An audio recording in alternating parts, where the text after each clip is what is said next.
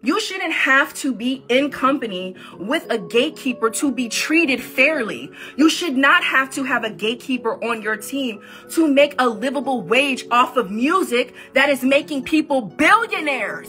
So Beyonce has been trending lately, not for Texas Hold'em, but for, allegedly, stealing from songwriters and other artists. And apparently this is not the first time she has been called out for stealing from other creatives. But things took a different turn recently when songwriter and activist Tiffany Redd joined the conversation about how Beyonce is literally stealing songwriters' livelihoods by not paying them what they're worth. Beyonce could absolutely reform Parkwood's business practices.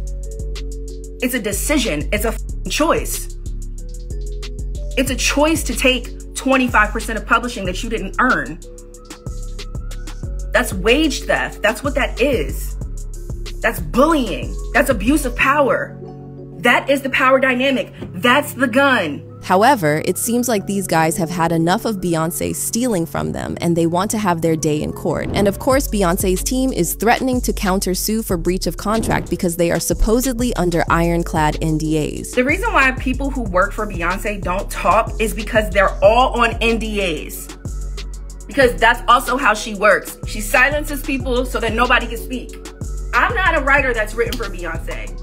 Chile, if all of this is true, it means Beyonce built her billion-dollar empire off other people's free labor. So y'all better sit tight because this tea is piping hot. Songwriter and activist Tiffany Redd recently slammed Beyonce for stealing from songwriters and trying to rip them off their publishing rights. For those who don't know, Tiffany Redd has been in the songwriting business for almost 20 years and has the Grammy and other awards to show for it. But she had to walk away because of how toxic the industry is and how much these artists were willing to cheat their way to stardom. Tiffany didn't speak on Beyonce alone. Matter of fact, she was calling out the entire industry. But then she specifically mentioned some of y'all's faves like Zendaya, Tamar Braxton, and Savine Streeter for faking writing credits and stealing from songwriters. So in case you were wondering what this publishing rights and whatnot entails, hang on a minute, let's break it down. So when artists put out a song or an album, there are usually many people behind the scenes who work to make that happen. For example, you have songwriters, producers, sound engineers, background vocalists, video directors. It's a whole ecosystem. So you would expect that everyone involved in this process should get their share of the pie when the big bucks arrive. But that's not usually the case. These artists are out here trying to screw everybody over, especially the songwriters that literally write the songs y'all whine your bodies and make babies to. And of course, one of the most notorious artists that do this is Beyonce. You see, this is not the first time Beyonce has been called out for stealing from other creatives. So back in 2013, Beyonce gagged everyone when she released Bow Down, one of the few songs where she used the B word. Now, Bow Down was a hit, no doubt. However, the truth is that it wasn't originally written for Beyonce. Songwriting brothers Rock City revealed in a podcast that they wrote the song in under 9 minutes, and it was originally written for Rihanna. However, when they pitched it to Riri, she said she wasn't feeling it, so the song landed on Beyonce's lap. Now, what's crazy about this story is that when the song was released, Bey faced a lot of backlash for taking things too far. However, when she was asked what inspired her to write the song, she said she woke up with a voice in her head that just wouldn't stop chanting the lyrics of the song to her until she was forced to get in the booth and get it out of her system. The reason I put out Bow Down is because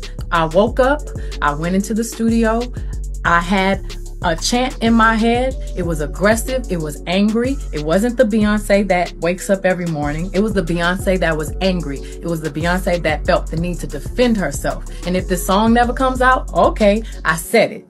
And I listened to it after I finished and I said, this is hot.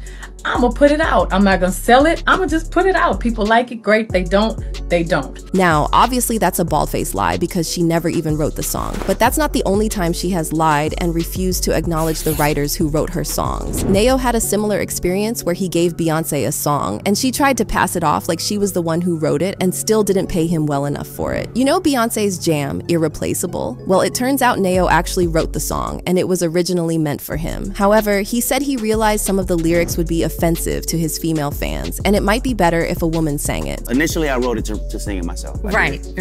But I realized in the lyrics of this record that, well, first and foremost, a good 90% of my fan base was female. And if I were to say to my female fan base, I can have another you in a minute. Matter of fact, she'll be here in a minute. So he passed it on to Beyoncé, and she tweaked it a little to make it hers, and boy, did she own it. That would have been a cute little story if everyone had acted right. However, Neo later said he regretted giving out that song because he never got the recognition or payment he deserved for the song. Are there times that you write songs for people and they want to take credit for it and act like you didn't write it because they want to make it seem like I did this?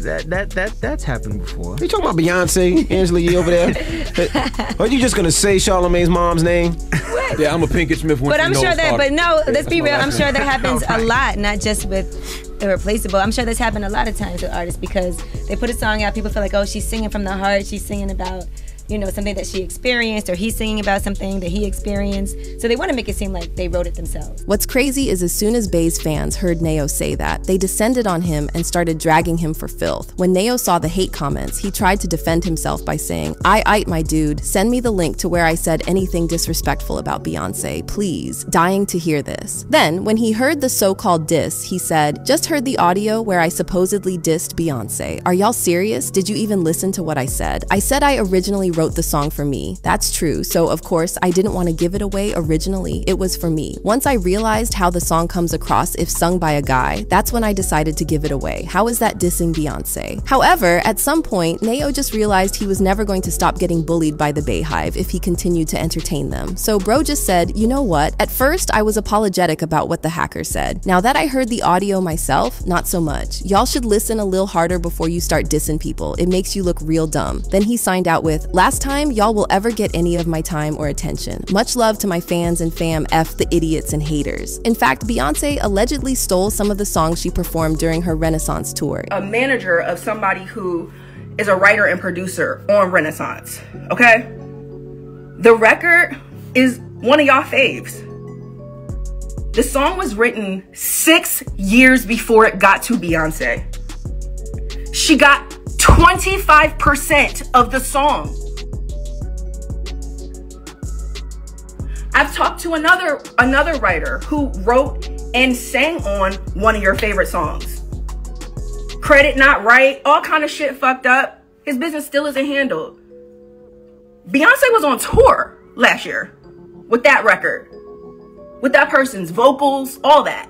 It's crazy because people always ask artists, "Oh, well, why don't you just speak up?" And according to Tiffany, this right here is the reason why they can't speak up. She said the main reason why they can't fight for themselves is because Queen Bey has them under ironclad NDAs. Like, there isn't even any negotiation. It's just, we'll take your publishing rights and that's it, end of story. But Tiffany didn't stop there. She said the reason why Beyonce's issue cuts even deeper is that she has built her entire brand around Black power and Black excellence. But it ain't no Black power when you're cheating folks out of their hard-earned money and taking food out of their mouths. It's just capitalism. What burns me up the most about Beyonce, and this is why I'm speaking about her specifically, is because Beyonce is Queen Bee.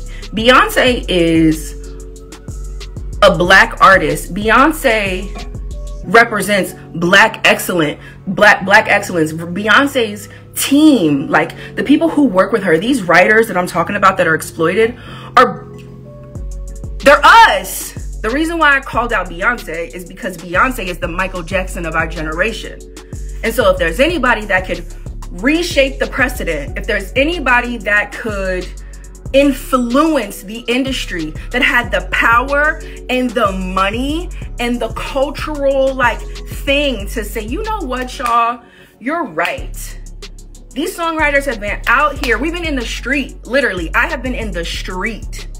Now, the thing about Bey is that every time she has been accused of stealing from other creatives in the past, she just explained it away as inspiration. Like one time, Belgian choreographer Anne Teresa de Keersmaker told a radio station that Bey stole from 2 of her works for the dance moves she used for the choreography in her music video for Countdown. The works in question were Anne's Achterland from 1990 and her Rosas danced Rosas from 1983. In the interview, Anne said, "I'm not mad, but this is plagiarism. This is stealing. Then she said, "It's a bit rude. What's rude about the it that they don't even bother about hiding it?" Because Beyoncé didn't just copy dance moves from Rosas Danced Rosas. She allegedly also copied the costumes, the set, and even some specific shots resemble a film of the dance made by Thierry Demey. In response, Beyoncé put out a statement that said, "Clearly, the ballet Rosas Danced Rosas was one of many references for my video, Countdown. It was one of the inspirations used to bring the feel and look of the song to life." Anne was actually nice with her response because she was basically like, copying is not necessarily a bad thing. Just do it the right way and follow the right protocol. She responded, "Beyoncé is not the worst copycat. She sings and dances very well, and she has good taste. On the other hand, there are protocols and consequences to such actions, and I can't imagine she and her team are not aware of it." And before y'all, Beyhive come for anyone for slandering your queen, hear what Tiffany has to say. Have to learn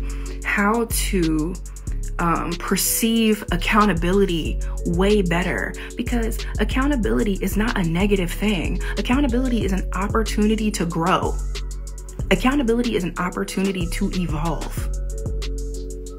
So it's not about just throwing dirt on Beyoncé's name, it's about accountability. And Chili, that accountability may be a little more than Beyoncé is used to because folks are tired of working and not getting paid or recognized for their hard work. So it looks like they may be taking things a step further and dragging Queen Bey to court to collect their money. But y'all, don't get it messed up. It's not that no one has ever tried to take things to that level with Beyoncé. Remember Blue Cantrell? Well, in her prime, Blue was really rocking the R&B world. Like in the early 2000s, Blue had everyone in a chokehold with hits upon hits, but things started going south for her when she confronted Beyoncé about stealing her style and plagiarizing her work. For example, Beyoncé's Baby Boy sounded a lot like Blue's Breathe, and that's just one example. But all of a sudden, Blue disappeared from the mainstream, and a lot of people felt like this ad had something to do with her feud with Beyoncé. Strangely, Blue was spotted at some point running through the streets of Santa Monica, ranting about people who were trying to unalive her through toxic gas exposure. Police had to intervene, and Blue had to be taken to a facility to receive treatment. It was that bad. After that incident, we never really saw much of Blue in the industry again. However, people did wonder if Blue was trying to pass a message across all along. Because as y'all know, some people in the industry have the power to make people disappear like that. That's why when you see people not speaking up against industry elites like Beyoncé, it's because they know what happens to people who do speak up. But that's not even stopping these writers this time, because when I tell you they're fed up. However, y'all know how the Carters never let anything stain their white. Word on the street is that Bey's people have contacted these guys and might press charges against them for defamation and breach of contract. As we speak, there might even already be lawyers from both sides negotiating and deals being made behind the scenes. We probably won't know until much later. But in the meantime, I want y'all to share your thoughts on how you think this will play out. Will Beyoncé finally accept responsibility for her actions? Or will she try to shut these guys up for good? Sound off in the comments below, and don't forget to check out this next video.